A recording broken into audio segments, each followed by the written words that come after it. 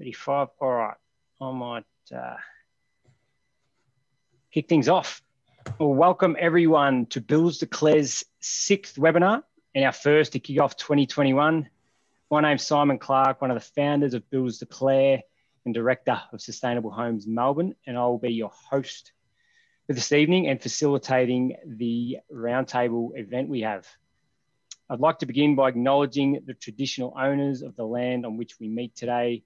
I'd like to pay my respects to their elders, past, present, and emerging. As you know, we have a special event today, Australian Builders Declare Roundtable. Now, this gives us the opportunity to talk about the challenges facing the builders at the coalface of building high-performing and sustainable homes. And it gives you guys the opportunity to ask any questions that you may have. Now, before we kick off, I'd like to just bring you all up to speed with Builders Declare and what we're aiming to achieve in 2021.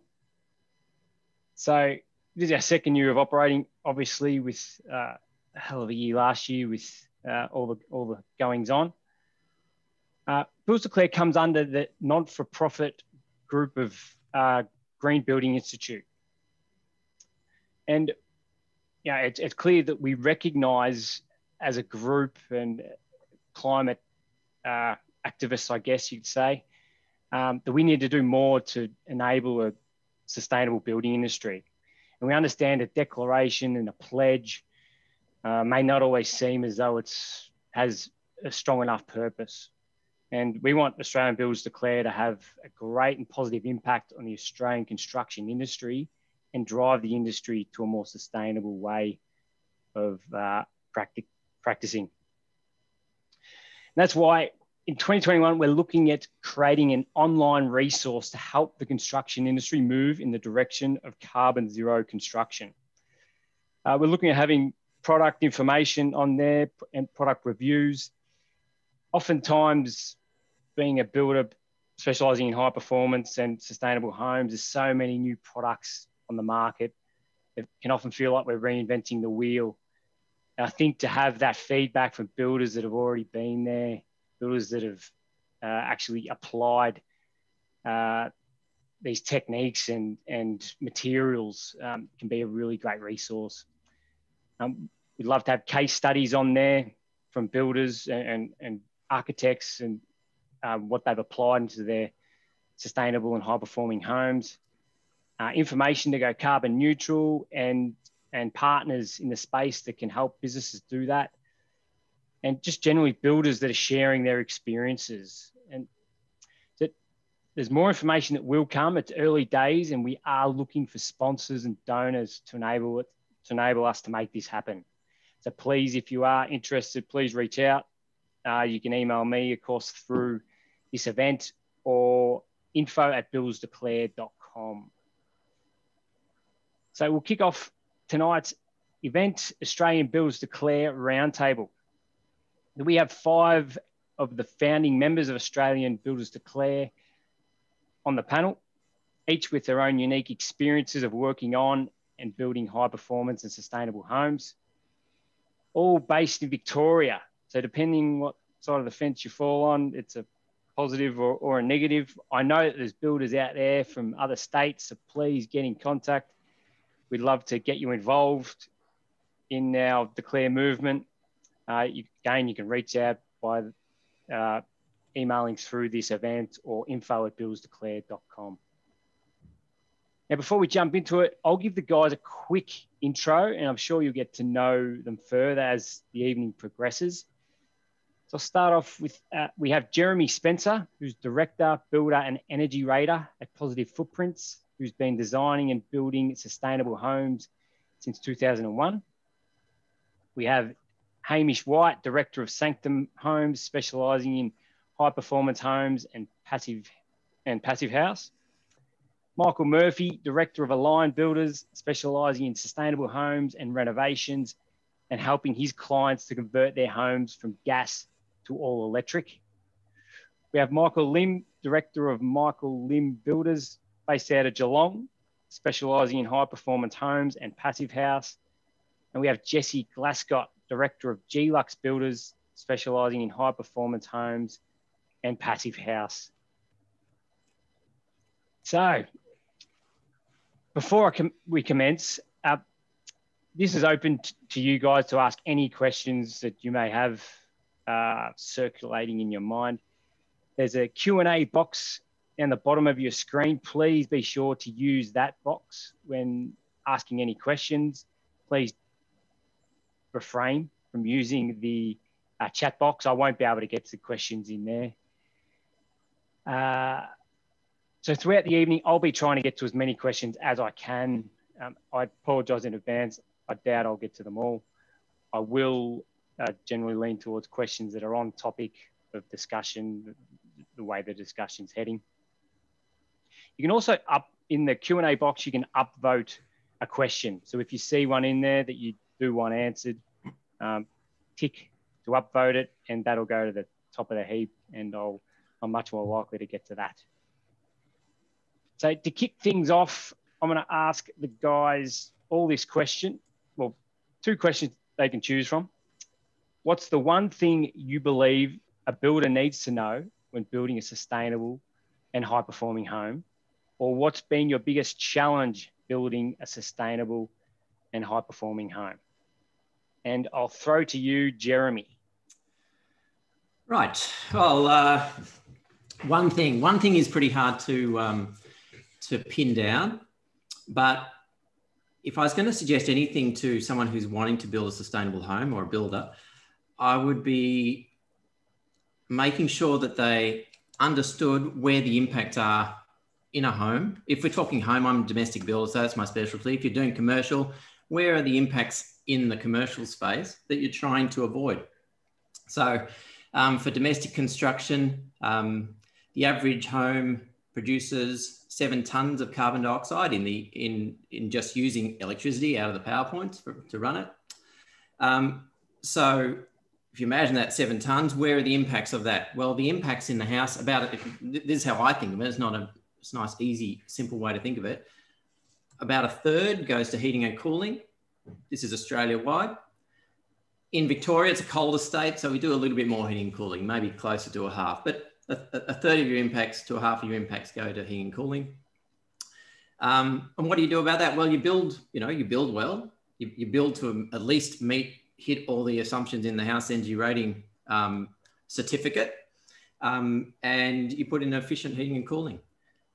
The next third, there's only 3 parts to this 7 tons of carbon dioxide, or the 3 major impacts. The second impact's a really easy one. That's hot water. Well, with one decision, that's again about 1/3 of that pie, maybe sort of a small third of that 7 tons is hot water impacts. So an efficient hot water system, with one decision, you can make a very big impact on the impact of the house as a whole. And the last area to also focus on, and this one builders often leave off, is appliances. About 1/3 of the impacts just come from the things that go into the house that the owners often choose. So it makes sense that builders don't get involved in that. But you've got to remember that builders are often seen as authority figures in the build and have quite a lot of leverage to impart knowledge about products that they think are good, that things that worked, things they've tried before, and that their other clients have found are efficient, but also give a great product. So, yeah, I would just say those are the 3 major impacts. And the last one, and I hope I'm not jumping on other people's points here, but the last one, I've done a lot of judging of competitions over the years, and it's always annoyed me when a house has put a lot of effort into being very energy efficient, but have forgotten to put photovoltaics on. Photovoltaics, I know it's it's an easy thing to slap something on, but gee, it makes a big difference if you're looking at the life cycle impacts of a home. So yeah, know where the impacts are, then you can address them, and not just, it'll stop you focusing on one area to the exclusion of another area if you're thinking of that global idea there. That's me. All right, Michael Lim, you want to give us? Yeah, sure. Very hard to follow that, Jeremy, when I think you covered a very broad scope of everything we probably look at when you're assessing your build. But I think you could even look at a step before you get to starting the build on site and thinking about the design. That's a really important impact. Just it's harder to make changes once you get going to the layout and orientation and things like that, positioning of windows. If you can have a good designer on board and get into that before you get through the starting the works on site, I think will have a massive impact on your build, because trying to make things work once it's already in place is probably an area that I would consider is something we've faced in the past, where once someone comes with a design that they've already got through planning permits and all that side of things, if you can get involved in the earlier stages, that's something that is really useful to getting a great end result when the client also gets the project they want, but it also performs in the way that they want as well. So I think that's one thing that I would probably consider is a pretty key point on projects that we've dealt with in the past. So yeah, that's what I think anyway. Yeah, I'm sure each of us here, each 6 of us here, has been sent plans from a potential client who wants a sustainable home, and they've been designed with just no intention of that. So there's an old saying that a good design costs the same as a bad design. So you got to get the design right. Jesse, do you want to give us your insight into what a builder needs to know, build a high-performing home, some of your passive houses you've built? Yeah, sure thing. Thanks, Simon. I guess maybe I'll touch base on our challenges, what we've faced. Yep. Not so much with passive house, but more on the high performance side. I guess I'll split it into 2, maybe in the office and maybe on site. I guess in the office, challenges we probably face would be getting the right product for the client that sort of meets what, because we sort of work in the design and construct, so we're there at the start, which is what you were just talking about, which is what the builder needs to get on board early. So finding the right product that the client wants in terms of aesthetics. We work in a lot of BEL rated areas as well, so that product, if I'm talking claddings, that's got to meet BEL ratings. The sustainability of the product has to come into play. So there's a fair bit of research that goes into that and what we can offer. And also the big thing is trying to get it to suit the client's budget too, because a lot of these sustainable products that we want to use out there can be quite costly sometimes. Another thing, probably biggest challenge is on site would be like a lot of the windows that we use for high performance builds are heavy because they're, triple glazed or double glazed, and they're big units. So probably, site access and things like that, you really got to consider. And sometimes you can't use mechanical lifting. You've got to get a bit of muscle in there. And yeah, that's sort of what we found sort of on site with these high performance builds. Yeah. Gotcha. That would be what I'd say. Yeah. All right. Michael Murphy, you want to give us your input? Yeah, sure. I think, as Jeremy said earlier, thinking about what energy and what resources a house uses and really understanding that. I'm coming from the renovation and extension angle more than new homes. So certainly looking at, homes that are currently using really inefficient old gas, hot water services, leaky homes, homes that have single glazing, understanding that a lot of existing homes and poorly designed new homes are using a lot more energy than they could be otherwise. So I guess the first point is understanding that the current building industry is probably not really building to a very good standard at all compared to what most of the people in this group would be building, whether they're passive house, solar, passive, or however we're going about it. So the first point is understanding how a home uses energy as Jeremy touched on earlier, and then what can we do to address that and to reduce that, and also reduce, you know, carbon and gas use in my case, whatever else. So, you know, solar, good insulation, you know, good windows, whether they're double glazed, triple glazed, orientation. There's going to be lots of different facets to how that is going to be approached on a case by case basis, depending on site, budget, and all of those things. But I think to address any of those, we have to sort of fundamentally understand exactly what Jeremy said, like, where is the house using energy? How can it be reduced, whether it's with solar, heat pumps, great insulation, good wraps, good glazing, and how can we integrate that into the design and the build? And there'll often be different ways to do that. But I think if that's the goal and there's a good understanding of where that energy is going, then, you know, we can come up with ways to create houses that are using less energy, or in some cases no energy at all, that might be, you know, zero net energy. I think that's probably pretty well the goal that a lot of us are working towards in one way or another, with differing levels of success depending on, you know, what we've got to work with, whether it's budget or site constraints or existing homes or whatever. So yeah, I think you really need to understand energy consumption and how that relates to buildings and the services and the insulation that is kind of encompassing of that usage. Mm-hmm. Mm-hmm. Hamish, do you want to give us your two bobs, or you think we've...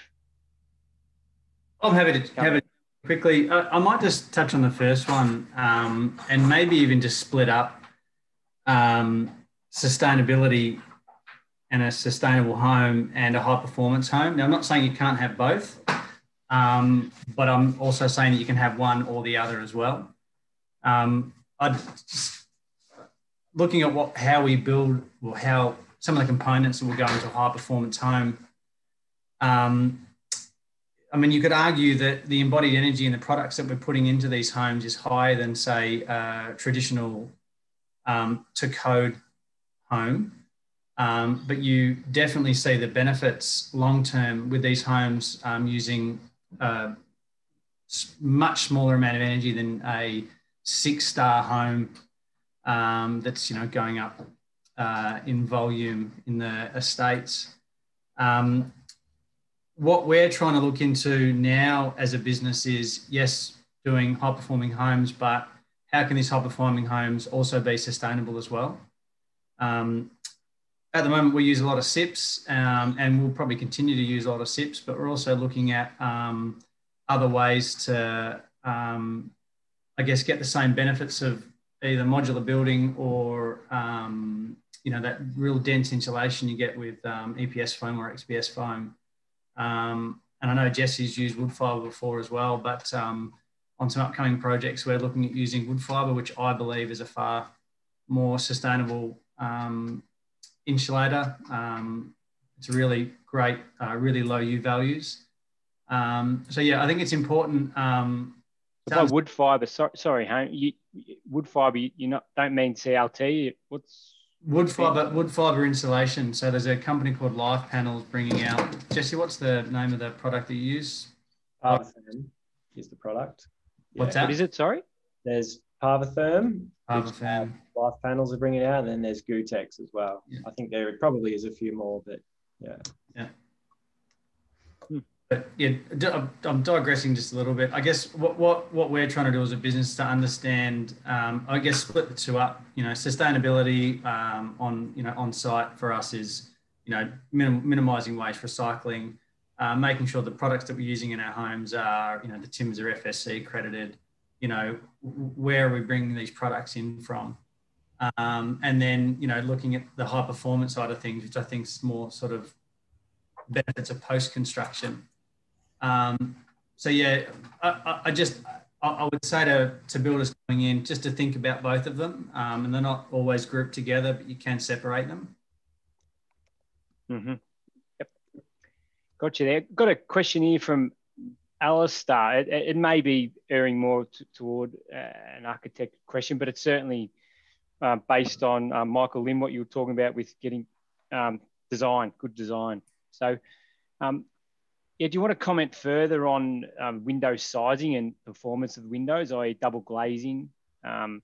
and the likelihood that Melbourne homes need double glazing to be 7-star, especially when those standards come in, which has got here perhaps 2022, which Jeremy, you might know more about. Not too sure. Yeah, to say it's probably something Jeremy knows a lot more about, but there's positioning and sizing of windows is very critical on the performance of your house. And to achieve a 7-star, you wouldn't be able to put the wrong windows in the wrong places anyway, but it's going to govern sizing of windows and the performance of them depending on where you're trying to put them, because the software just won't stack up when you're trying to position them in those places. Obviously, the outlook of a build will influence what you are trying to achieve. If you've got a great view in a certain direction, then that will influence what glazing you're trying to install in that location. So to achieve that, you're probably then going to have to up-spec glazing and things like that. But yeah, regarding sizing and going to 7-star, I mean, Jeremy probably knows more about whether that will be 7-star, but the performance, like, it's very hard to consider anything less than a double glazing. It's what treatments the glass will have now, and then whether it's triple glazing is probably where you're looking at to achieve specific glazing for the project requirements. Is there anything else you would add to that, Jeremy? So I would just add to it that it's definitely possible to do a 7-star house in single glazing, but you have to have good solar access to do it. And you have to have, site conditions going for you. So often in suburban Melbourne, you're not necessarily going to have those conditions, and there is no doubt that double glazing is a really useful and fantastic addition to just about any home. How to know how much? Look, this is how we do it, because we do design and construct as well, and I do energy rating. So typically we will try and get northern sunlight into as many rooms as possible, because we're in the southern hemisphere. The sun goes over east to west, but it's on the northern half of the sky, and so you want to get as much northern in as possible to an extent. East is a good direction if you're looking at putting in windows. The reason being, we're in what's called a heating climate. We're trying to get our houses warm for most of the year. If you can put windows on the east, then the house starts to heat up a bit earlier in the day. So east is a little bit better than west.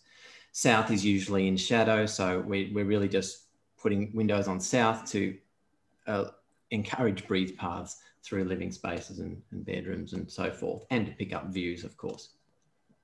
So once you've done the process of putting slightly more windows on the north and the other directions, then really before you go any further, I would advise people working on plans to get an energy rater involved. Get a design that you're happy with, that the clients are quite happy with, and before you do working drawings, town planning, anything else, send it to an energy rater. And the reason I say that is because the software, the NatHer software, models the sun rising and setting in the climate of the house, every 30 minutes for a whole year, and the wind blowing and rain falling and things. And it will look at the energy coming into that particular room through the glazing, and it will look at the mass and the volume of space that it's heating in that room. And while you can have sort of rules of thumb, and there are plenty of books out there with rules of thumb of sizing, it's not until you do that analysis, that mathematical analysis of the software, that you can get the correct ratio, and you can start to get the energy rate. Ask them, what's the best size window I should have for this room? And sometimes I get clients who, they want to go big glass because they just want to go floor to ceiling glass. And, probably even on the north, that's usually too much glass, because you have to remember that even with double glazing, even with triple glazing, the sun's only there for half the time, and half the time is nighttime and typically cold. And your windows, even if it's even if it's triple glazed, compared to the well-insulated wall next to it, your windows are like a big hole of just losing heat. So there's definitely a balance to be struck. So you work with sort of rules of thumb in the design, but then get an energy rating involved to actually size up if you want to really go for the higher star ratings. But to answer your question, can you get 7 stars of single glazing? Yes, you can, if things are going your way and you've got a designer who knows what they're doing. But even then, double glazing is great for strength. It's great for quietness Acoustics, as well. Yeah. So there's a lot of other reasons just to put in double glazing. Yeah.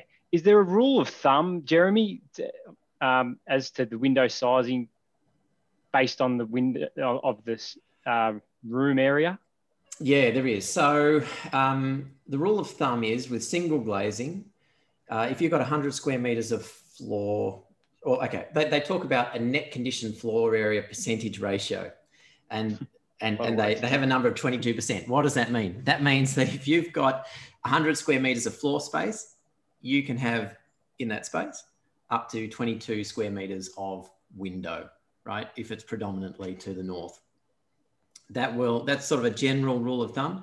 Now that can go up to 25 to 30% if you've got a bit of mass in the room, because the more mass you got in there, especially if the windows are pointing the right way, shaded in summer, but let the window sun in, that mass will have the ability to absorb heat.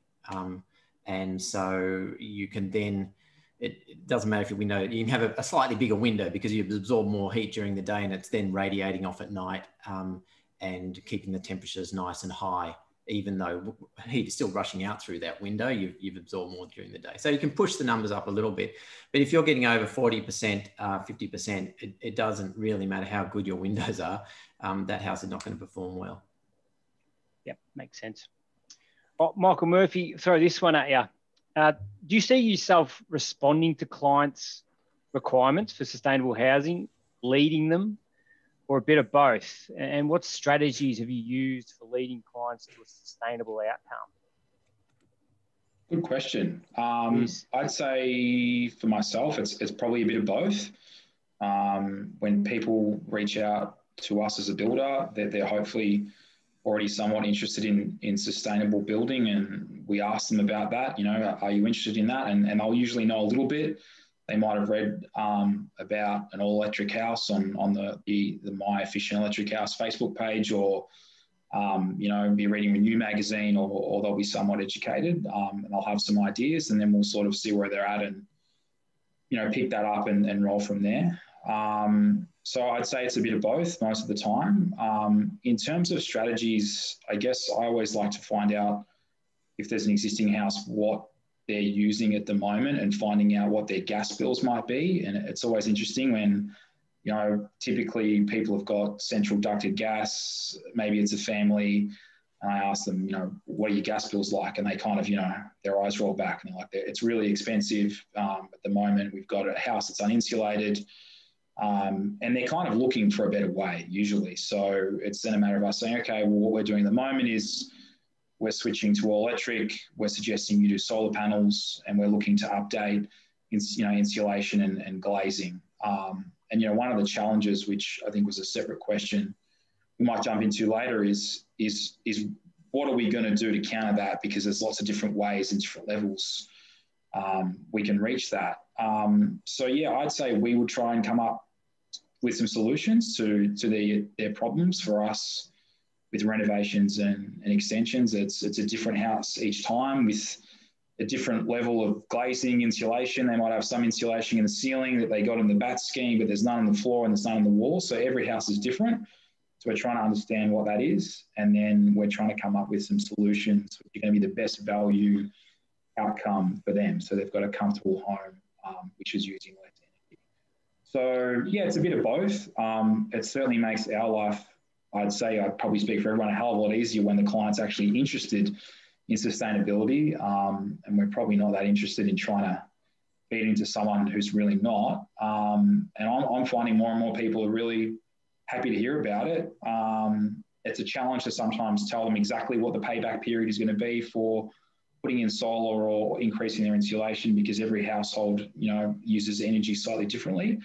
But we try and give them some rough payback times. And I think once you're sort of starting to put some data into the dollars and cents of it, it makes economic sense, as well as, sense in the sustainability from that point of view as well.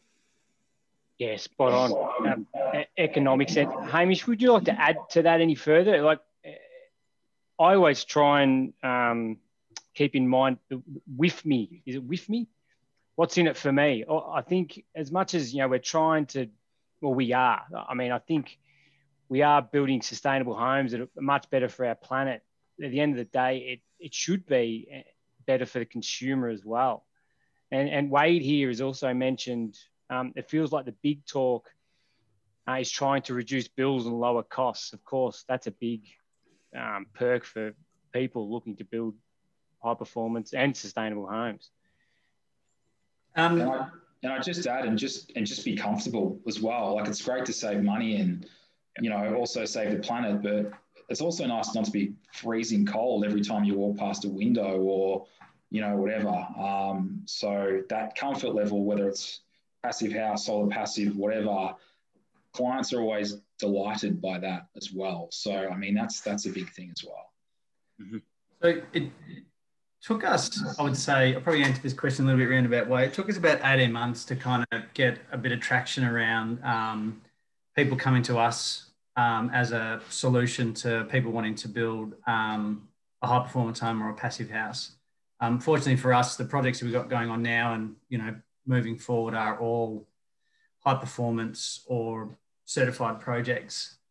I think there's always a selling point to any client on the benefits of building a high performance home. It's either it's good for the environment, which you look at any energy consumption, carbon footprint, carbon emissions, all that kind of stuff. That's one client. Budget or the cost of running a home. So it comes down to economics and health. So, and sometimes people want all three of them, but I genuinely believe whatever side you're sitting on, there's benefits to a high performance home. So whether it's health, running of the home, or from a sustainable or environmental point of view, and hopefully you're hitting all three of them. So yeah, I think there's always an opportunity to educate people of the benefits of it. And I guess you just need to pick your angle. As I said, ideally you're hitting all three, but I think there's enough information, enough benefits in any of those 3 points to get someone across the line. So, yeah, I'd like to add to that. For any builders out there, there's very few clients who are interested in solar heat gain coefficients or R values or coefficients of performance, and that techie sort of stuff. That's not how to market. What you should be marketing, like we picked up before, these houses are really well insulated, and that makes them quiet, warm spaces to be in. The temperature doesn't fluctuate like it does outside. The design, we put some effort into the design to pick up the summer sun, the winter sun. So this place is going to be light, and it's going to be bright, and it's going to have that great connection with the rear yard. Yeah, of course, this house is going to be so cheap to run as well. And by the way, we've built this house using materials that don't off gas. That means that the air inside is going to be much healthier for you guys to breathe. And we put in either a ventilation system, maybe if you're doing passive house, or we've hung the windows to pick up the summer breezes. And so you're going to get more fresh air through. This house is a sanctuary for your family to grow and thrive. That's the sort of language I think that sells these places rather than the techie stuff. Mm-hmm. Do you want to go into a bit further off gassing, Jeremy? So you're talking about MDFs and formaldehydes and that sort of thing? Yes. So that's what I'm talking about. This is very important to particularly to young families with kids. This comes on their radar, but really for anyone, it's useful. And it's just the fact that we build our houses a lot now with compound materials. That is not solid materials. These are materials with MDF and glue or plastics and binders, and they're not 100% inert in that over time, chemicals will leach out into that internal environment, especially if you're making your place really quite tight. Those chemicals can build up. Now, each one of those chemicals has limits that the government puts on. There's been, I don't want to scaremonger here. There are some things that we know are on the International Cancer Council's list of carcinogenic compounds that you want to keep down. And there are other ones that we know are endocrine disruptors and can have bad effects at high toxic levels. What we don't really have the data on is in humans is prolonged living in a lot of these spaces. But we often get clients who know that they're chemically sensitive in one way, or they just want to take the precautionary principle of, if we can avoid these things, let's avoid them. And it's quite, well, it's not easy, but it's doable nowadays to look at the different materials that are going to the home, find the tech specs of what their VOCs are. That's what you look for in the specification, what the volatile organic compound levels are, and just choosing ones that are what they call low VOC levels, just as a precautionary approach. And the ones that you really want to focus on are the big surface areas. They're the important ones. So flooring's really important because they cover a big surface, so they're going to have more of an impact than something that only covers a small surface. Paint is a really big one. It's easy to get 0 or low VOC paints these days, which is great. And you certainly know the difference if you used to work with the old paints, that the house would smell of new paint for a long time. With paints these days, we use one, once it's dry, it's just like it's always been there. So anyway, that's what VOCs are. It's easy to, well, it's possible to start building up a list of products, and you build these things over time as you're a builder until you've got like just your go-to products, which are low VOC. Yeah. Mm-hmm. Thanks for that, Jeremy. I'll go to a question from Ron. He's a developer in Melbourne's northeast. Does he feel does the panel feel clients are willing to pay more for a new build if it will demonstrably save money on energy and water? So, Jesse, I'd like to throw to you, get your input. I mean, my opinion is yes, and I think I feel like this is a feeling. I don't know how far you can take that, but that we are moving towards a time where people are starting to prioritize their homes more and more, especially with the whole COVID fiasco. We're spending much more time in our homes. As Jeremy just mentioned, we don't want to be around homes that are toxic and off-gassing, that are drafty and cold and costing a fortune to heat and cool. So I do think that people are certainly willing to spend more on that. And there's also clearly the added benefit of saving the planet. People are much more conscious of the change in our planet, and to be part of the problem and then handing over to our kids, it just seems crazy to me. But I'll leave my opinion there. Jess, what are your thoughts? Do you think clients are willing to pay more for a new build that can save money on energy and running costs and water?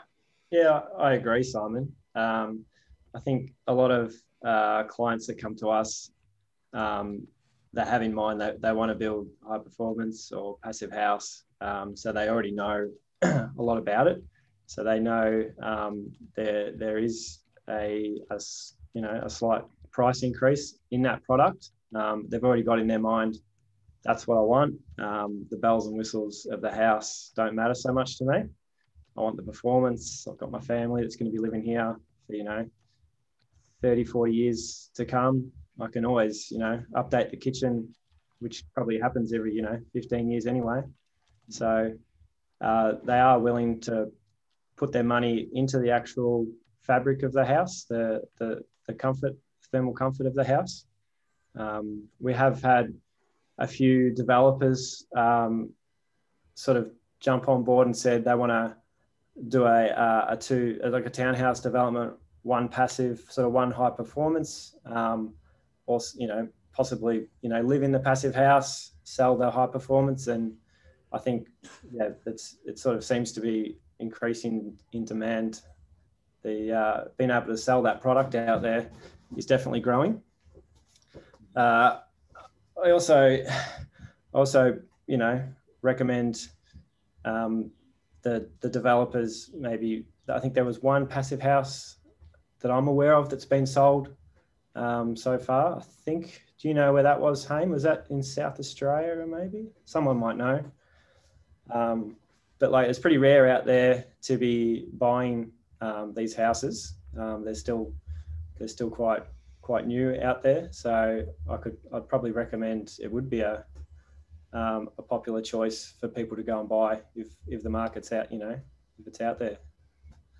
Can I quickly jump in here too? I mean, in Canberra, and I know this because my wife's from Canberra, all the homes on realestate.com there actually show the star rating there, as a marketing point.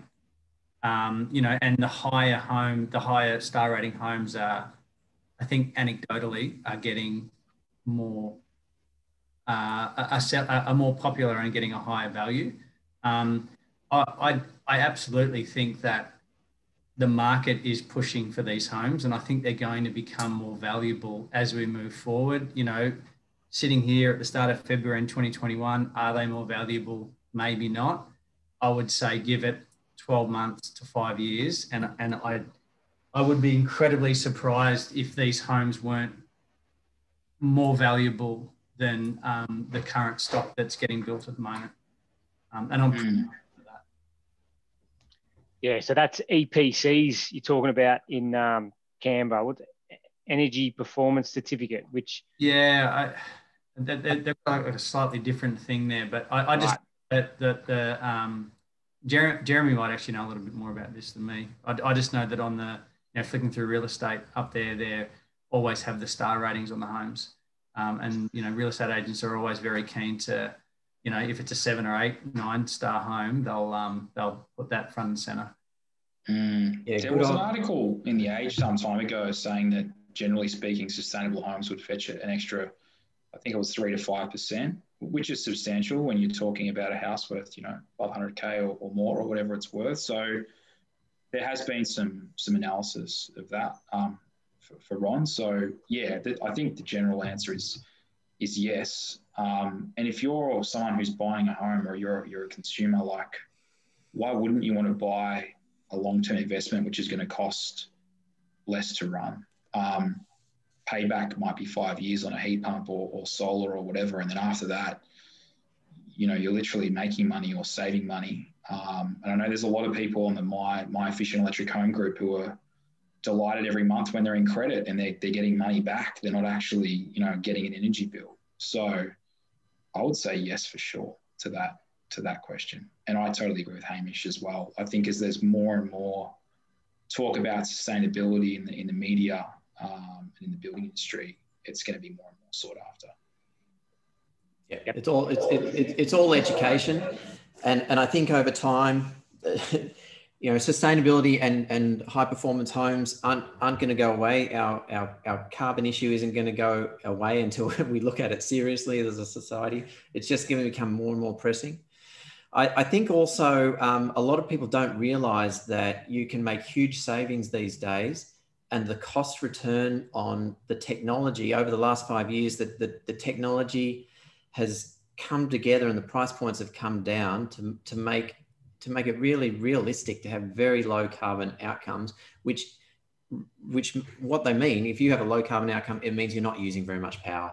And the typical bill, say, is about $2,600 for a dual fuel house in Melbourne. Now, you're still going to pay your connection fees, but effectively, you can be looking at almost $2,000 saving from putting in a high-performance home with the right tech every year, for the life of the house. Yeah. Right, and they're relatively quick paybacks. But that information isn't yet in the marketplace. what's in the marketplace is thoughts from 10 years ago, or, you know, it sounds nice, but it doesn't have good paybacks, doesn't make sense, you know, doesn't make economic sense. And I think it's just a matter of time, and sites like that Facebook group, My Energy Efficient Home, 20,000 members who regularly contribute, you know, it's just a matter of time till that sort of thought spreads out and, you know, becomes, anyway, that's my thought. I think it's definitely a winner. I think we're at the start of something that will just grow in that respect. But I would also say one last thing I'd say. At the end of the day, when you walk into a house to buy a house, it's got to feel right to you. It's got to have something special to you. It can't look goddamn awful, even if it's super efficient. So design and good design still always play a part. If you've got a good design, and often, you know, I do passive solar, but I know that passive house also use passive solar. There's so much overlap between them, both of them. Anytime you're inviting the sun in and you're focusing on rear open spaces, it's just a winner. So not only will the house perform well, but it'll just feel nice. So yes, would be my answer. Will they hold value? Yep, spot on. Might change direction here just a little bit. What Aaron's asked. So after our webinar with Paul Ha, he went to his suppliers in Geelong and asked them where their pine was coming from. But no one's gotten back to him, and I've had a bit of the same years ago. But where can you get pine that is not Baltic pine or timber that is from Australia? Is the first question, which I don't know if we know the answer to. But further to that, we've got Tom here, who's from the Wilderness Society in Tassie, and his question is about FSC certified wood. And do you reckon it's a key thing about using ethical timber, making it FSC a bit more user-friendly and easier to use? And I think we could all agree on, Tom's got here, would a definitive buyer's guide be useful? And I think we're all screaming out for something like that. And certainly a stockist guide that can, there seems to be a lot of confusion in this arena, and I'm still, I won't say none the wiser, but I still struggle to really define where we're at with it all. Can anyone, I don't want to pick on anyone here because it's a bit of a challenging topic, but can anyone throw in their two bobs, how they go with, Yeah, I would say with the FSC pine, in Geelong in particular, I went to a couple of suppliers at Bowen Timber, so they're a particular supplier in Geelong.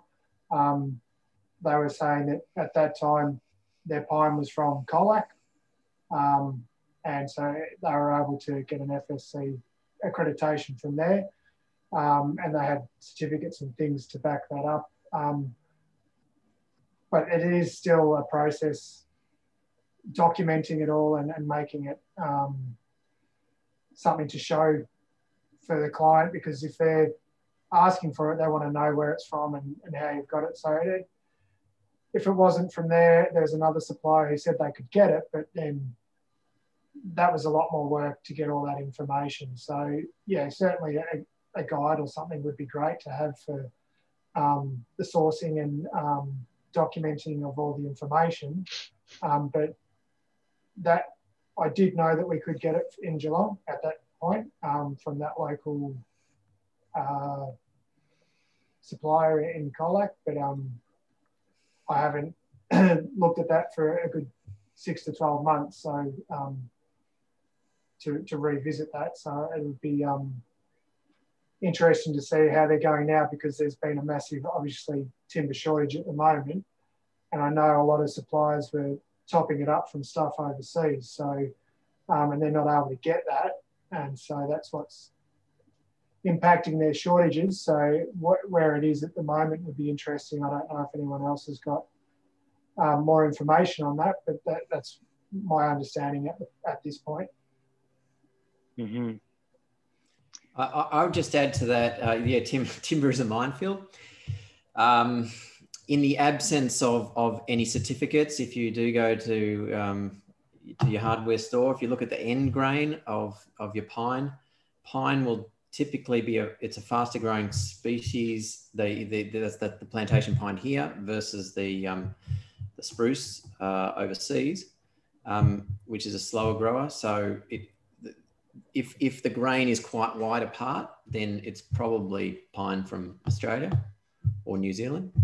But that's just a rough guide if you're just there in the shop and you need to make a choice. Yeah. Yeah, we'll certainly have to follow that discussion up, I think, and get a bit more clarity around it for sure. I think following a hierarchy to say, okay, is it probably the best we've got at the moment for all its deficiencies is FSC? Does it have FSC rating? Fantastic, that'd be good. Or recycled, probably even better, right? This is just in the list of what's good. If you don't have that, is it a plantation timber? Is probably the next one down, or maybe is it a bamboo, right? Fast growing grass. Those two usually pretty good. And then I would go for, isn't an Australian timber, because Australian timber is covered by PFC and some legislation.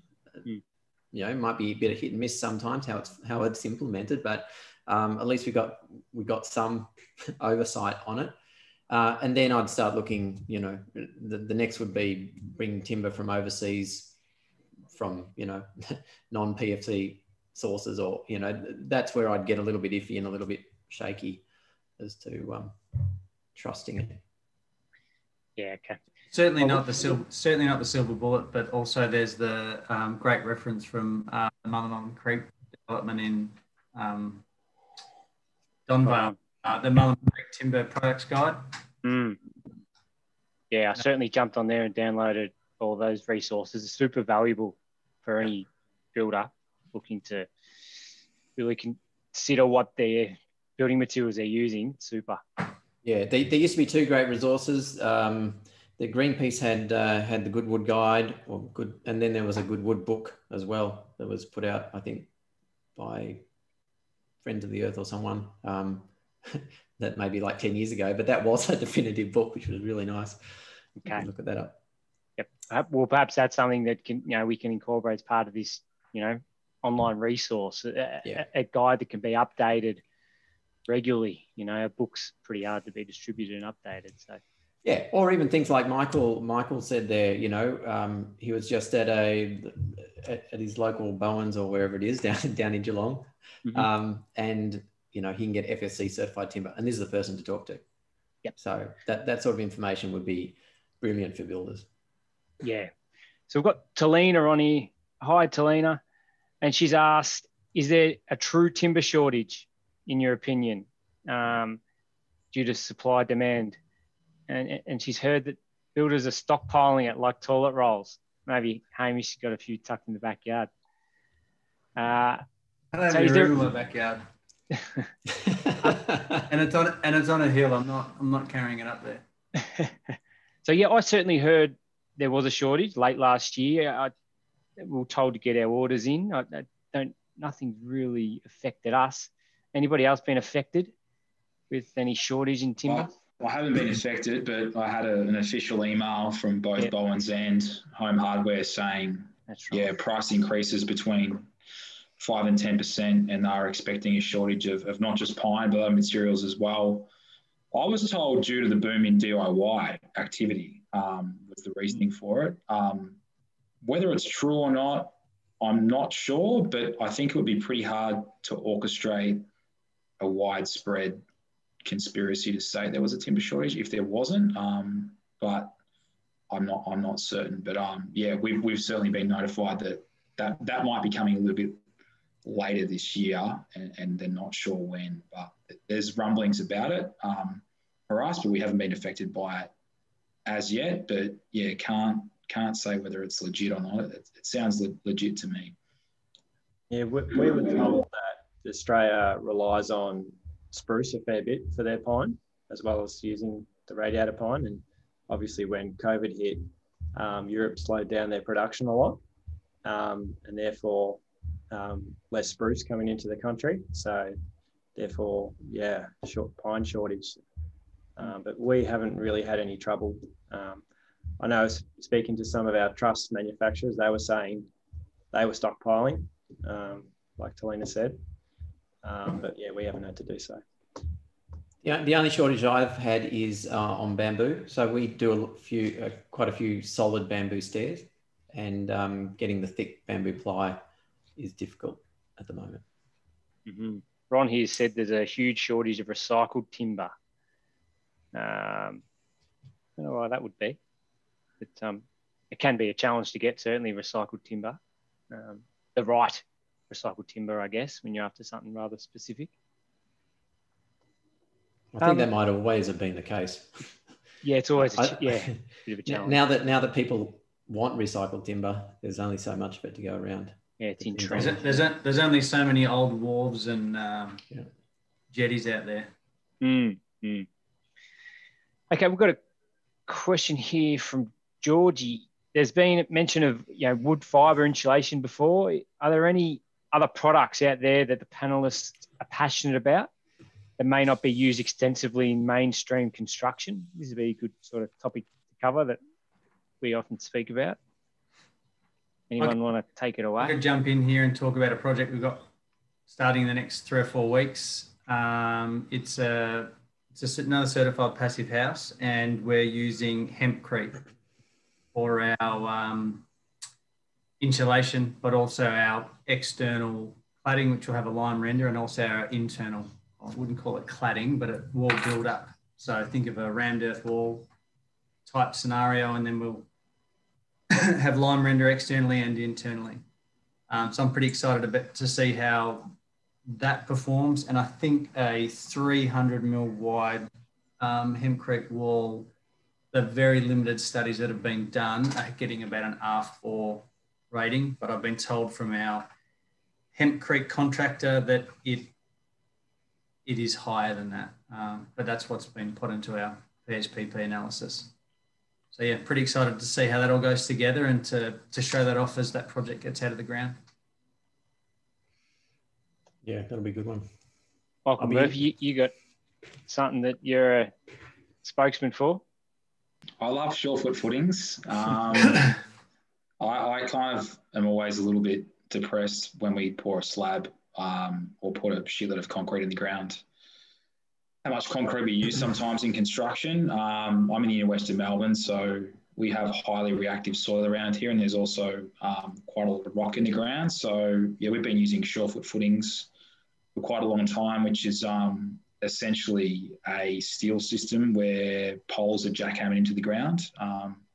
They're appropriate to use on any site, and they're basically a completely concrete-free footing system where there's no digging or a very small amount of digging and no concrete at all. So you can save a massive amount of concrete on that. And Hamish and I actually had a bit of a chat last week about slab systems, and I'm sort of working on a proposed design for a reduced slab system that might sit on surefoot footings. Someone's done something similar before, but yeah, certainly reducing the amount of concrete and the amount of wastage in the ground is something that I try and do. And we're sometimes switching slabs to super insulated subfloors. I love using LVLs and using nice thick ones and filling them with polyester insulation, which is nice and rigid. Polyester insulation is another product I like. But yeah, surefoot footings, definitely happy to give them a wrap because I've been using them for a few years and we've saved a lot of concrete from using them,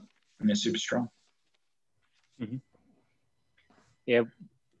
Follow-up question for you, Haim, is did you get your hempcrete out of France? Is a question. To answer the question, I'm actually not 100% sure exactly where our product will be coming from at the time. I don't think we're going to be starting the hempcrete for another 3 to 4 months. So exactly where that's coming from at this point in time, not 100% sure, but I'm pretty sure it's coming from Europe somewhere though.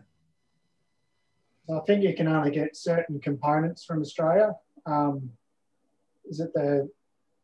There's some stuff you can get from Sydney that they farm up in Sydney or up in New South Wales, but the binder, I think the binder you got to get in from Europe. They've got a much better binder. We've got a project coming up with the same thing. So I know the project. You do. Any other? Yeah. Okay. So what have I used? I mean, I use a hell of a lot of recycled brick, and bricks are great. And you can often, when you're demolishing a house, there's often a fair bit of brick in there. It's not that hard usually to demolish it and clean the bricks on site and then reuse them again. That actually has a lovely story for the owners, that they've still got the old house there in a sense. The spirit of the old house lives on, sort of thing. So that can be great. Also, you know, we do a lot of it on the inside. So you got the reverse brick veneers, you got the mass benefit of bricks. Yeah, so I'm a big advocate for using that material. Another material I've used on that, Jeremy, do you find that a challenge with that in making it sort of economical for the clients? I've found in the past that Australian labour is a super expensive element of construction, and so I often leave it. Actually, quite a few of our clients are au fait or okay to do it. You know, they're happy to come in and on the weekend. Right. Look, there is a labour component. If it's on site and you're doing it on site, and you were going to bring in bricks anyway, no, it probably works out almost even, you know, like to get someone there to clean them versus bringing in new recycled bricks. Because if you bring in new recycled bricks, well, you've got to pay for the bricks and the transport. And instead, that money's now gone into, you know, we've got a little guy with he puts a tea towel on his head and brings little barbecue and he's got his hatchet and cleans. Anyway, so that's quite cute. There is one of the issues is just how much you have to pay labour, because that does stop a lot of recycling happening. Not that I want us to become a third world country and, you know, scouring the garbage heaps like some do. But it is a shame when you demolish a house and there's actually a lot of lovely timber in there, but it's all got nails in it and it just costs too much to take those nails out. It's cheaper to bring in, you know, new timber, so you send that off. So there's definitely a lot of issues with the way that our economics is set up and doesn't give true value to resources, I don't believe. And yeah. Mm-hmm. So a lot of issues there. Another product that I really love is, I don't do much of it, unfortunately, is mud brick. So mud brick, especially for internal walls, again, it's got a lot of mass to it. Owner builders can do it themselves. It's really easy to lay mud brick because it usually doesn't matter. They don't have to be as precise as it's like doing a brick wall. And you know, if your brick's sticking out a bit too far, you can knock it off, or if it's not far enough, you get some mud and just sort of slap it on and fill up the gap. So quite forgiving material, not fired, so they have a very low embodied energy. And the good thing about them, they stop sound between areas. It's not bad to use them between living spaces and bedrooms because they're really dense, stop the sound. And also because they're not a fired product, they tend to be able to absorb humidity and release humidity. So if the room's getting too dry, they release a bit. If it's getting too moist, they absorb a bit. And so effectively, they're sort of controlling a very even temperature or very even feeling, if you like, in the room. So anyway, it's just another interesting product to use. And I just did a life cycle analysis on a new range of homes that we're putting out to the marketplace. And one of the big winners on that was polished concrete. And the reason it's a big winner is because over the life of a house, there's a lot of energy that goes into replacing floors. So, you know, every 20 years or whatever, you rip up your floor, or, you know, change your carpet, whatever, change the tiles, change the look, whatever. Whereas they're much more, a polished concrete surface basically has a longer lifespan, so doesn't have as much maintenance to it. Typically, and what I really love to do is you can just use, well, we have in the past used grey concrete, just standard rather than a special expensive polish mix. 32 MPa version. You get them with your fly ash and your low embodied concrete, basically. And then you can spruce it up yourself. We've put in recycled glass in the past to give it a bit of bling. Just from that we got from Visi, where there's mountains of old glass. Wash it to get off all the, wash it with soap and then hose it with water because you want to get off any sugars and that sort of thing. But that comes up a treat, and then you can polish it, and it's sort of it's got coloured glass through it, which is really nice. Schnepper Glass do a similar thing if you don't want to go to that effort. They've got recycled glass that they sell as a product. So anyway, those are some ideas. Yep. Like. Another one here for Jesse or Hamish there, from Audrey. Have SIPS panels, have they gained any traction, or are they not really economical yet? I know you guys were talking about it before. What are your thoughts? I think it's on a case-by-case basis. So generally we'll sort of do the numbers on a SIPS or just your conventional stick build. And we've had some cases where the SIPs have come out to be a cheaper solution and a better solution. And we've had cases where, they were just far too expensive and just didn't work. So I guess it depends on the design and also access, because, you've got trucks and cranes and stuff like that as well. So it's really on a job-by-job basis, I'd say. Yeah, I agree. I definitely think that there's more interest in it. And I definitely agree with Jesse that it is case by case. I would probably argue that I would at the very least try and get a SIP roof on most of our projects, just because you can really quickly get the building reasonably watertight very quickly. You can fly a roof on in a day and then put your breathable wraps, whether it's ProClimber or whatever product you use, and you're essentially got a roof on your head where if it does start to rain, you can be working inside or working under cover, and the job can keep progressing. I love SIPs when they arrive on time because of the speed at which a building can go up. We installed some SIPs 2 weeks ago. And now we've got cladding going on, the roof's on, the rough-in's completed, and we've got plaster going on in a week. So when everything lines up with the numbers and, the SIPs getting to site, I love it. I think it's a really great way to build. But, whether that's SIPs, CLT, HB, or some other prefabricated model, I think, and probably to answer a question that Daniel's thrown up here, I think prefabrication is going to be huge moving forward in the sustainable space, especially. Mm-hmm. We'll go back to you, Michael, regarding Surefoot. I've got a question here from Simon, who's interested to see if you've had any movement. We're aware the west of Melbourne, Victoria, is notorious for movement. So how have your Surefoots performed? I'm pleased to say I've never had an issue. I think we've probably done 8 or 9 projects on Surefoot footings, like major extensions and renos.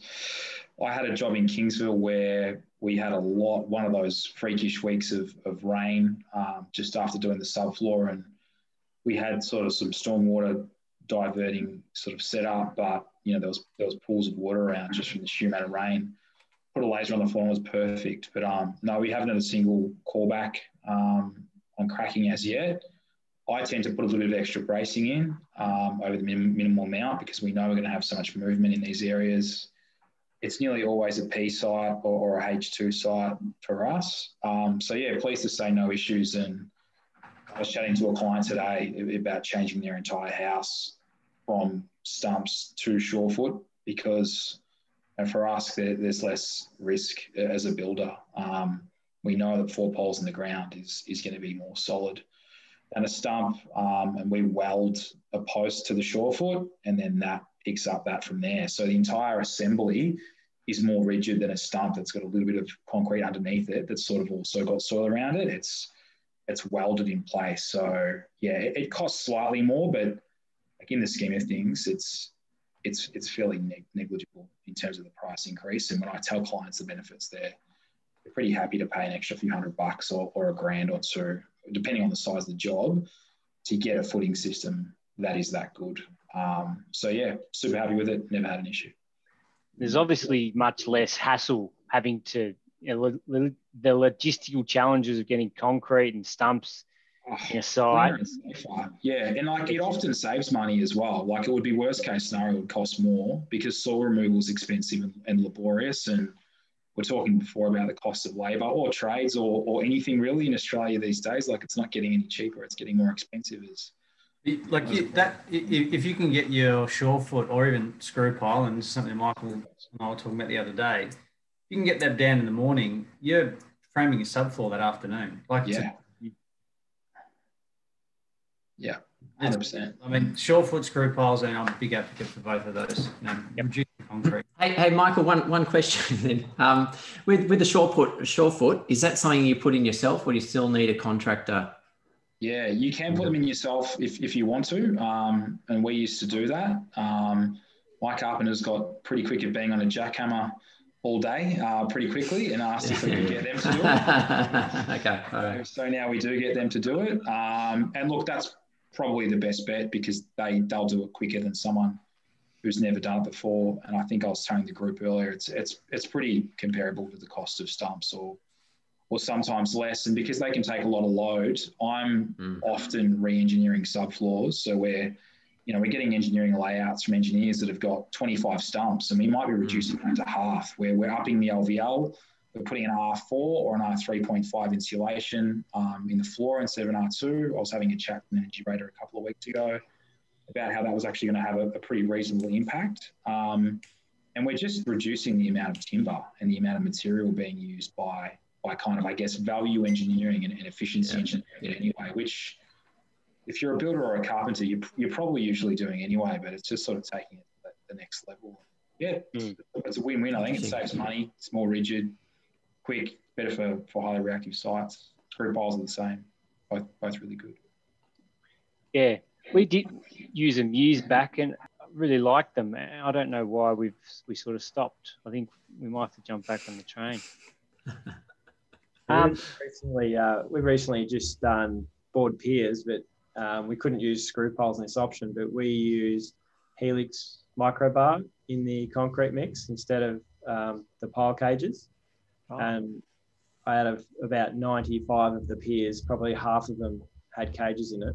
And I think we worked out we saved about 2 tonne of steel that went into the Rio just because of that. And yeah, it just saves a lot of time and trying to get the cages in, and pouring them on the day. There's a fair bit going on. It was a little bit of mucking around to get the plant, to get the Helix fibres to the plant, get it mixed in and all that. But it was worth it. Yeah. Yeah, so that's fascinating. So that's just a product that goes in just gets mixed in the concrete, and you don't apply any steel cages on site. Yeah, so we got the engineer to look at it and obviously do the comps and make sure he was happy with going from the standard Rio to the Helix micro bar. So I got a little stainless 25mm bar, and then obviously depending on the strength needed in the footing is how many kilos per cubic metre goes into the mix. Yeah, gotcha. And obviously it's got to be certified by the engineer and the building surveyor as well. All right. Okay, so we've got a heap of questions here that I'm not going to get to all of them. I know that there's one about naters for Jeremy, which I think I might pass on to you, Jeremy, and perhaps I think it's Tia. I'm sure you'd be happy to assist. Yeah, look, Tia, maybe it's a bit hard to actually tell without looking at the plans, but I'm happy if you send me the plans. I'll cast my eye over it, and if I can see anything that's obvious, I'm happy to do that. Yep. Yeah. So Tia, you could just Jeremy. Jeremy at positivefootprints.com.au. Just send me full name. Done. All right. Further on. So we'll go for about another 15 minutes, everyone. Thanks for sticking around. Plenty of value happening. Alice has got a question here. It's kind of a big question to answer, I think. But What's the group's thoughts on raised floors rather than slab on ground on constrained sites versus sloping, flood-prone zones, reactive clays, etc., etc.?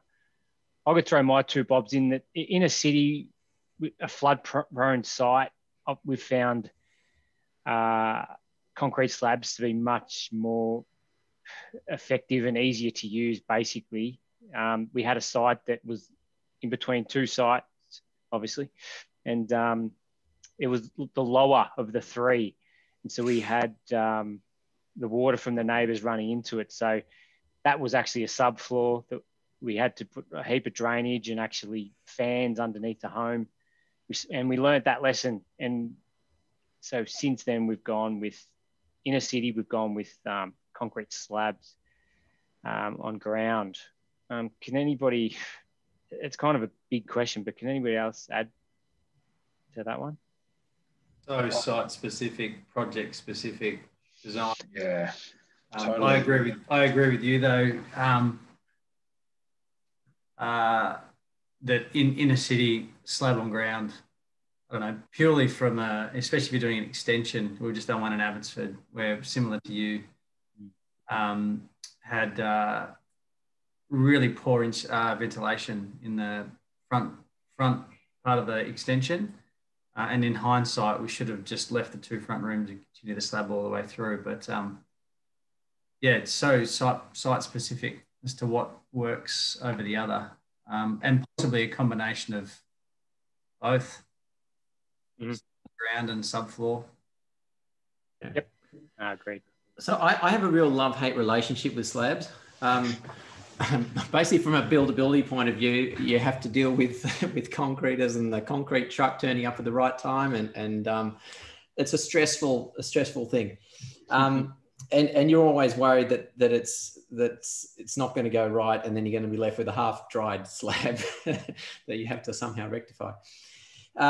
However, we use them often, and the reason that we use them often is that, or wherever we can normally, is because they're one of the most cost-effective ways of getting a bit of mass evenly distributed throughout the building. So you typically do get a better, more stable performance out of a house if you put in a concrete slab.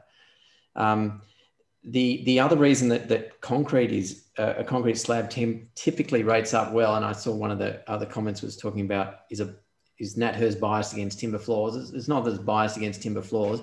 Timber floors, the issue with them is that you're trying to heat your home to 20 degrees. Timber floors have to have ventilation openings around them. And so you might be heating to 20 degrees, but you've got 5-degree air at night coming in, or 0-degree air, right? So you've got, say, a 20-degree temperature differential potentially underneath your floor. Whereas with concrete slab, under your floor, it might only be 16 or down to 14 in winter or something. So you've got less of a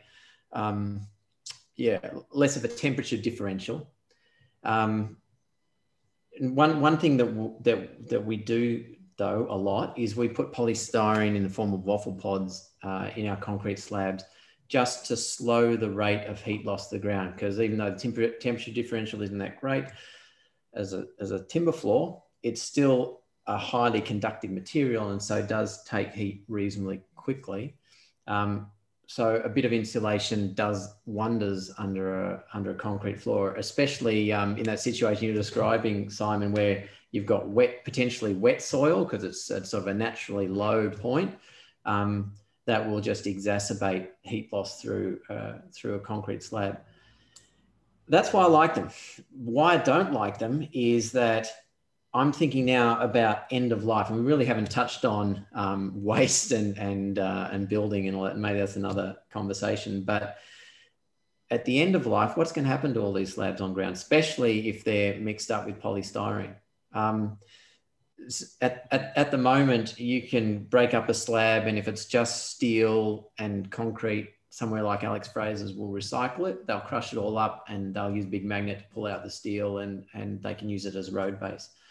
But I know that once you put polystyrene, once you try and recycle it's now considered a waste material. You know, it's contaminated as far as they're concerned, at least with their current practices. So potentially, you know, not good after the life of the building.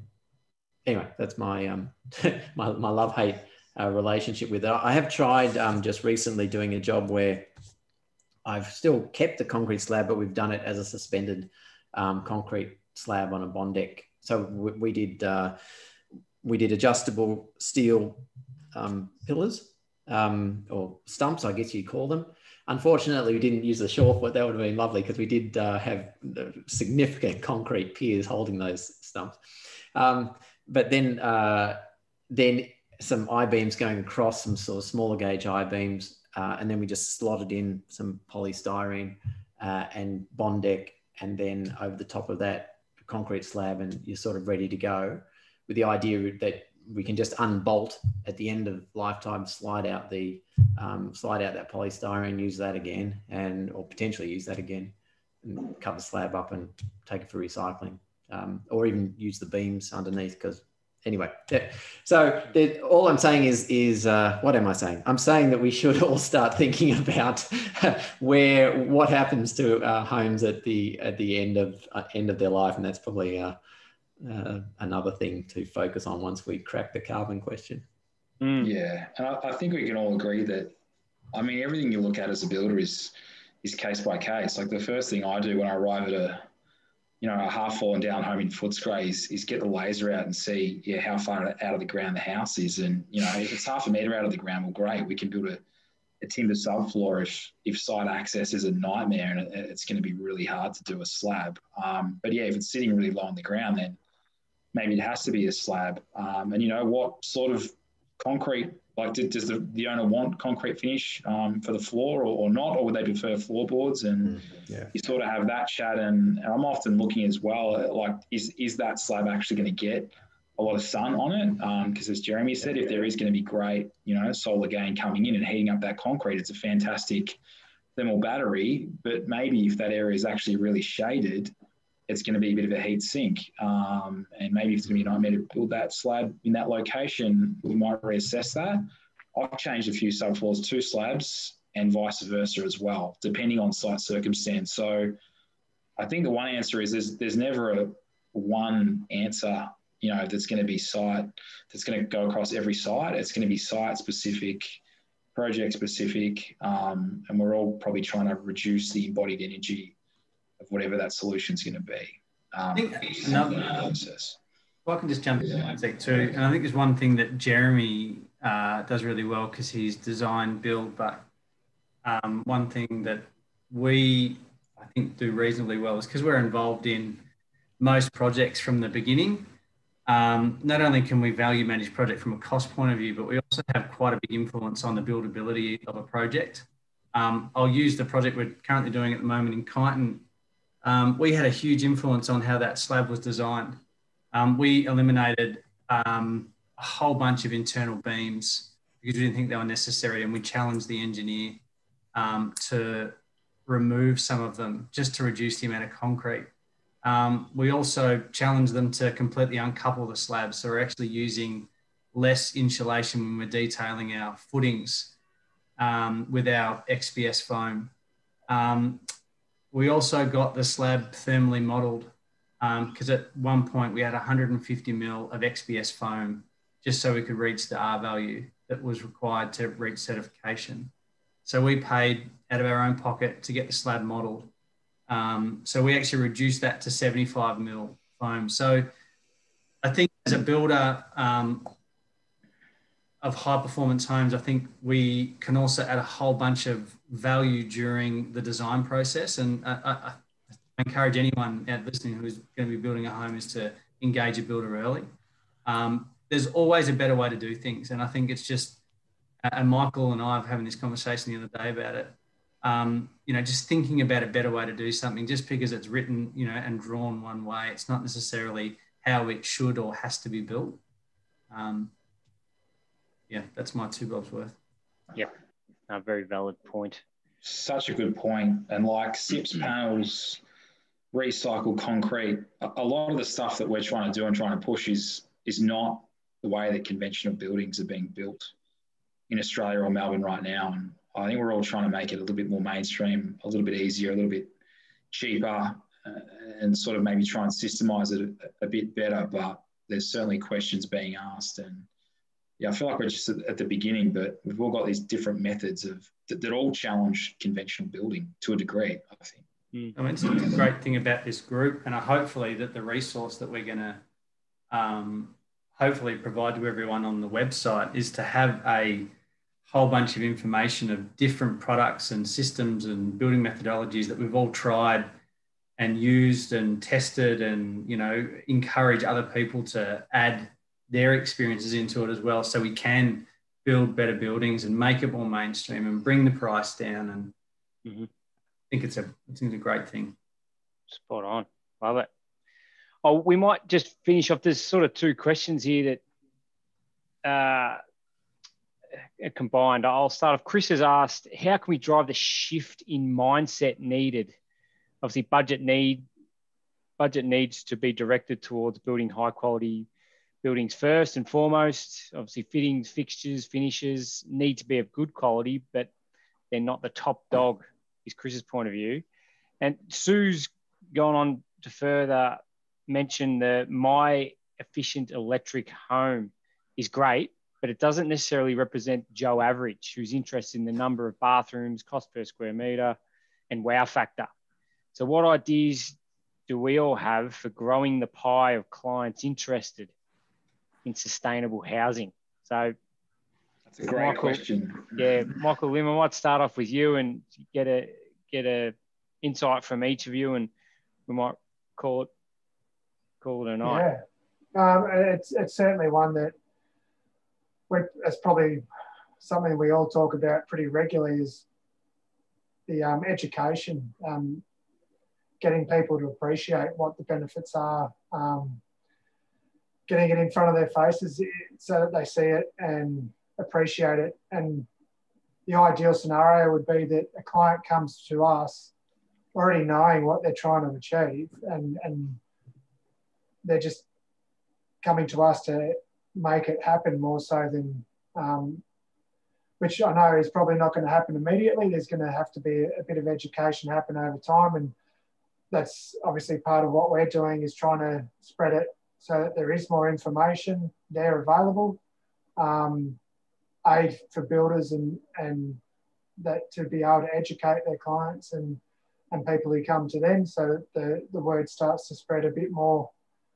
I guess in a nutshell, that would be my first point of call, is trying to get that understanding of what the benefits are to the clients. I think that would be the first response to that. Yep. Jess, you want to add to that? I agree with Michael. I think give them the facts. If you've got the time, produce a spreadsheet for them. This is the amount of emissions your house is going to produce, a gas home compared to an electric home.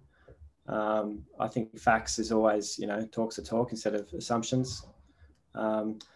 If you've got homes, almost finished before handover, and and your client lets you, bring your proposed clients through, show them they can touch and feel. Everyone loves to do that sort of stuff. I think just be honest with what results they're going to get. Just don't bullshit them. Really, be yourself. Yeah. Yep. Anyone else want to jump in on that one? It's obviously a grand old topic and a challenging situation. We're all trying to sort of influence. We're all trying to change the mindset of the greater community. So, any other tips and tricks? Look, I think it's really growing. Like, especially if I talk on the passive house side of things. I think the last 18 months, it's grown a lot. A lot of people know about it now, I think we just have to wait for that ball just to keep rolling. And the more people know about it, the more builders on board, the more it gets out there, and the more people are going to want to build these comfort homes instead of all the bells and whistles. So I think it's just a little bit of a waiting game. Another thing I'll say too, and maybe Jesse and I are probably a great example of this. Jesse and I live in the same suburb. We have a very similar business. We talk regularly. You know, the success of what Jeremy's doing, you know, is only the success of what we're trying to do. You know, I'll talk specifically about the passive house space. We have a lot of conversations with other builders on Instagram about wanting to get into passive house, wanting to learn about the products, want to learn about what we're doing.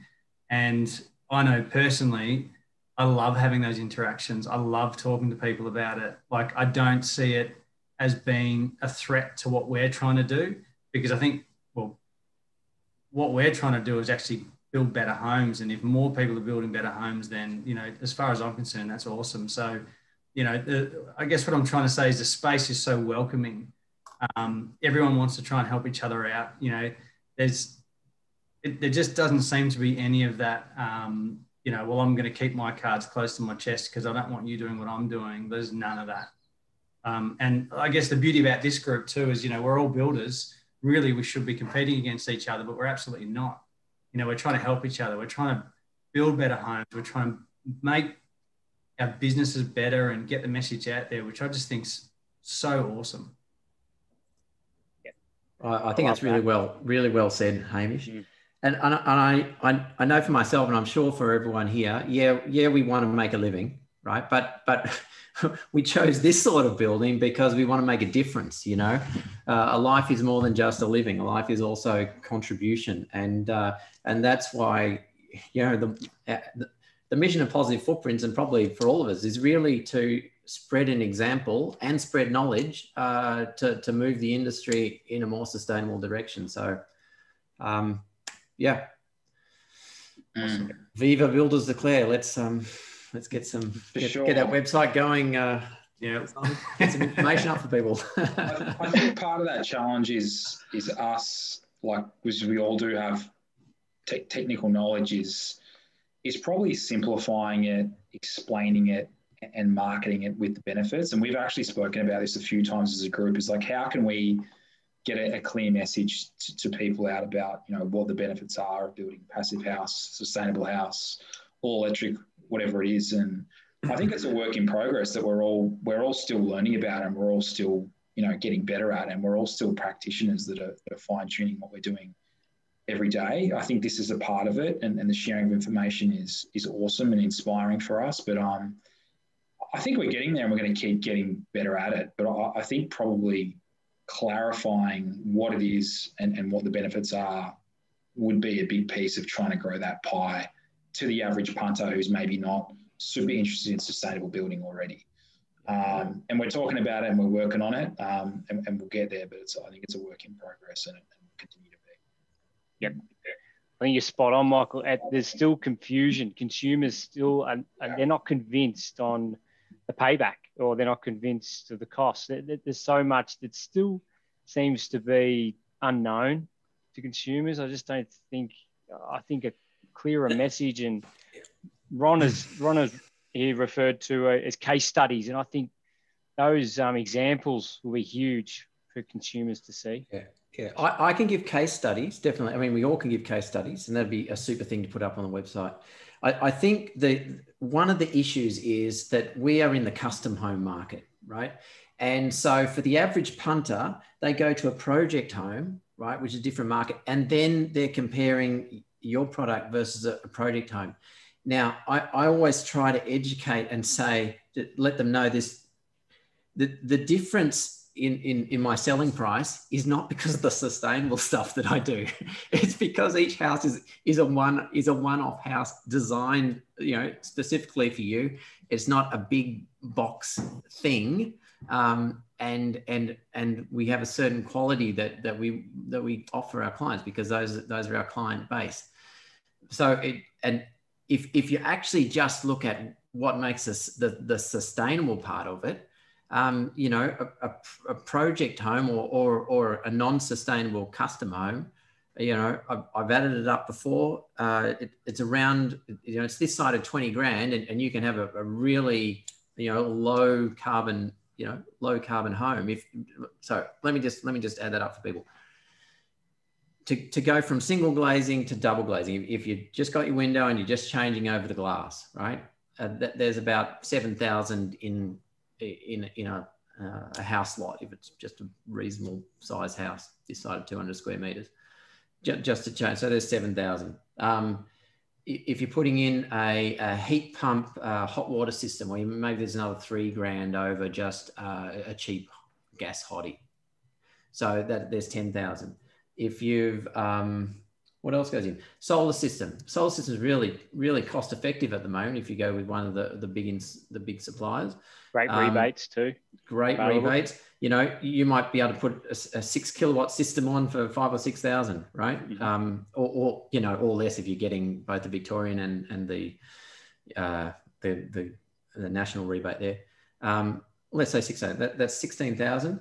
And insulation. So we spend more time doing insulation, and we go maybe some slightly higher insulation values. So there's maybe $2,000 of just time spent filling gaps and cracks and taping properly to openings and just spending some effort.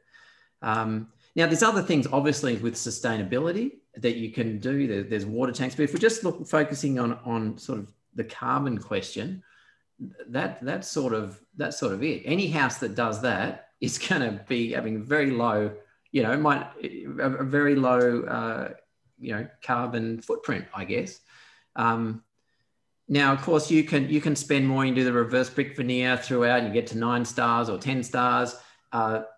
Getting those bits of extra, and you're going to pay a lot to get that last little but it's going to be a beautiful house, and you maybe get the resale on it. But if you're just looking at what are the big ticket items that will make a significant difference, it's actually not, it's not that high. And the payback for that, okay, you may have spent $20,000 there. The payback is that you might be saving around $2,000 a year. So those are pretty quick paybacks for people.